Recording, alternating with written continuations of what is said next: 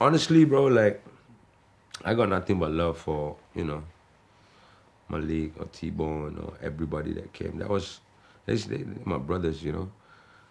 And it took me a while to come, you know, to be really like at peace with everything. But then I realized like we all got our different journeys. But we had a great run. And I was really happy. After that, Malik went solo first also. He achieved a lot in a short period of time. Right. Until today, his name is still, you know, regarded as, you know, the dopest Malaysian lyricist. You know, like what he did after Too Fat is still regarded. That body of work is still viewed as a point of reference, you know, for a lot of rappers that rap in Bahasa Malaysia. And I heard he's in the studio again doing music.